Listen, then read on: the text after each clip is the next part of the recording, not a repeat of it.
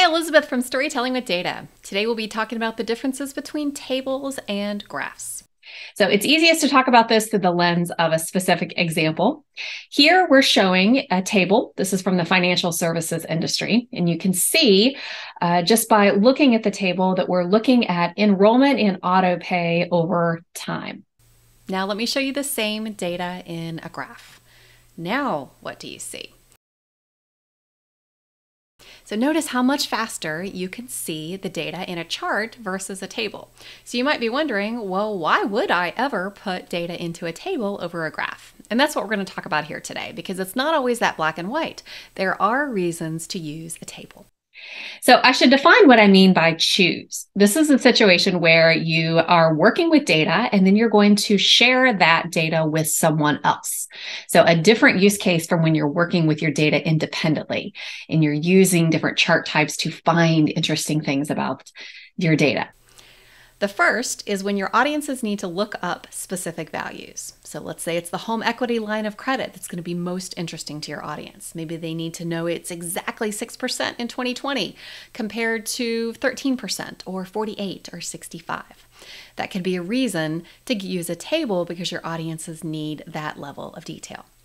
Another reason might be you have mixed audiences. So let's say it's not the home equity line of credit, but it's also the credit card or perhaps the overall lines that your audiences need to see as important as the other one. Another reason to use a table would be you have multiple units of measure that you need to get across.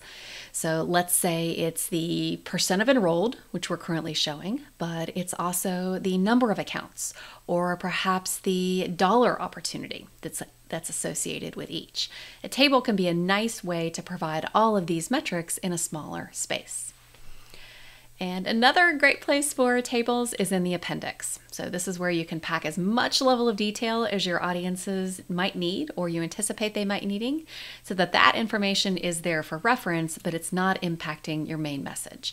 And you can preserve the beginning of the communication for that message for your audience.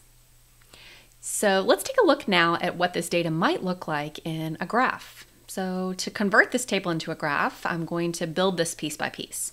So I'll take these categories and I'll put those in the top as a legend. Then let's move time to our x-axis so we can see it ranges from 2020 to 2023. Our y-axis is going to be that percent metric, percent of our customers that are enrolled in autopay. Let's add the first year of data, 2020, and now let's add the rest of the data. Well, notice now how much easier you can see the differences in the data, which bars are the highest, which are smaller, how different they are from each other. And this is a reason to choose a graph over a table if we want to get that information across much more quickly to our audience.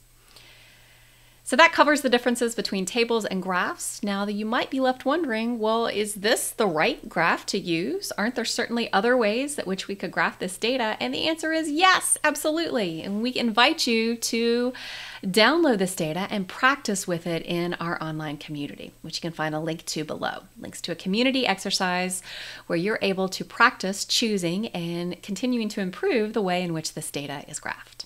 Thanks for watching today. I'm Elizabeth with Storytelling with Data.